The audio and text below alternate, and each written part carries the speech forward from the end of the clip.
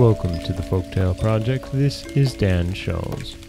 Today we have our final Russian folktale of the week, and this story is a version of a tale that we've heard before. It's actually a version of a version that we've heard before. A story of a good girl and a bad girl, a stepdaughter and a daughter, but also a story of Jack Frost. But because we're in Russia, that Jack Frost is Morozko. This is Morozko. There was once a stepmother who, besides her stepdaughter, had a daughter of her own. Whatever her own daughter might do, she looked kindly at her and said, "Sensible darling." But as for the stepdaughter, whatever she might do to please, it was always taken amiss. Everything she did was wrong and not as it should be. Yet, sooth to say, the little stepdaughter was good as gold. In good hands, she would have swum in cheese and butter, but, living with her stepmother, she bathed herself every day in tears. What was she to do? The blast, though it blows, does not blow forever, but a scolding old woman is not so easy to avoid. She will take anything into her head, even to combing one's teeth. And the stepmother took it into her head to drive her stepdaughter from the house. Take her away, my old man, whithersoever you like, that mine eyes may not see her, that mine ears may not hear of her. But don't take her to my own daughter in the warm room, but take her into the bare fields, to the bitter biting frost. The old man began to lament and weep, but for all that, he put his daughter into the sledge. He would have liked to cover her with the horsecloth, but even that he dared not do. So he took the homeless one into the bare fields, threw her on a heap of snow, crossed himself, and hastened home as fast as possible, that his eyes might not see his daughter's death. There, the poor little thing remained on the fringe of the forest, sat down under a fir tree, shivered, and softly said her prayers. All at once she heard something. Morozko was crackling in a fir tree not far off, and he leaped from fir to fir and snapped his fingers. And look! Now he has come to the fir beneath which the girl was sitting. And he snapped his fingers and leaped up and down and looked at the pretty girl. "Maiden, maiden, 'tis I, Moroz Rubinose." "Welcome, Moroz. God must have sent thee to my poor sinful soul." "Art thou warm, maiden?" "Warm, warm, dear little Father Morozko." Moroz began to descend lower and crackle still more and snap his fingers more than ever, and again he began speaking to the girl. "Art thou warm, maiden? Art thou warm, beauty?" The girl was scarce able to draw her breath, and yet she kept on saying, "Yes, warm, Morozko, warm, little father." Morozko crackled more than ever and snapped his fingers harder and yet harder, and he said to the maiden for the last time, "Art thou warm, maiden? Art thou warm, beauty? Art thou warm, sweet clover?" The girl was all benumbed, and it was only in a voice scarcely audible that she could say, "Oh yes, warm, darling little pigeon mine, Morozko."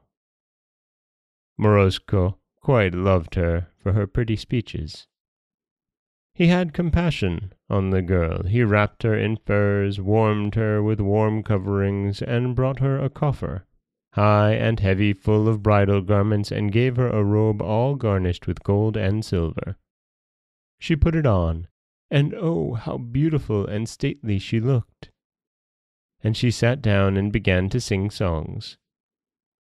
And the stepmother was preparing her funeral feast and frying pancakes. "Be off, husband, and bury your daughter," she cried. And off the old man went. But the little dog under the table said, "Bow wow! The old man's daughter is going about in silver and gold, but the old woman's daughter no wooers will look at." "Silence, you fool! Here's a pancake for you, and now say, 'The wooers will take the old woman's daughter, but there's nothing left of the old man's daughter but her bones.'" The little dog ate the pancake, but again he said, "Bow wow! The old man's daughter goes about in silver and gold, but the old woman's daughter no wooers will look at." The old woman kept beating the dog and giving him pancakes, but the little dog would have his way, and said, "The old man's daughter goes about in silver and gold, but the old woman's daughter no wooers will look at." The floors creaked, the doors flew open wide, and in they brought the high and heavy coffer, and behind it walked the stepdaughter, in gold and silver glittering like the sun. The stepmother looked at her and threw up her arms. Old man, put to a pair of horses and take my daughter at once, put her in the self-same field, in the self-same place." And the old man took the daughter to the self-same place. And Moroz's ruby nose came and looked at his guest, and began to ask her, "Art thou warm, maiden?" "Be off with you," replied the old woman's daughter. "Or are you not blind to see that my arms and legs are quite benumbed with cold?" Morozko began skipping and jumping. Fair words were not expected from that quarter. And he was angry with the stepdaughter, and froze her to death. Old man, go and fetch my daughter.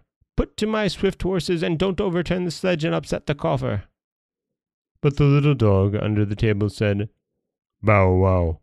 The wooers will wed the old man's daughter, but they'll bring home nothing of the old woman's daughter but a sack of bones." "Don't lie. There's a cake. Take it and say, 'They'll carry about the old woman's daughter in gold and silver.'" And the doors flew open. The nasty old woman ran out to meet her daughter, and instead she embraced a cold corpse. She began to howl and cry. She knew then that she had lost her wicked and envious daughter. And that is the Russian tale of Morozko, a Jack Frost tale, and a tale of a good and evil daughter, a daughter and stepdaughter. And this tale, it's harsh, but it shows a kind of justice, doesn't it? This is Dan Scholes for the Folktale Project. Don't forget that you can subscribe to the podcast on Apple Podcasts, Stitcher, Google Play, Overcast, anywhere you like to get your podcasts. You can follow us on Twitter at Folktale Project. You can find us on Auto Radio, TuneIn Radio, iHeartRadio, Spotify, anywhere you like to listen. And you can always head over to folktaleproject.com, where you'll find a new story waiting for you every Monday, Wednesday, and Friday. Don't forget that if you'd like to help support the podcast, you can head over to patreon.com/folktaleproject, where for as little as $1 a month, you can get early access to every story told. Next week, we'll be back with 3 new tales. As always, thank you so much for listening.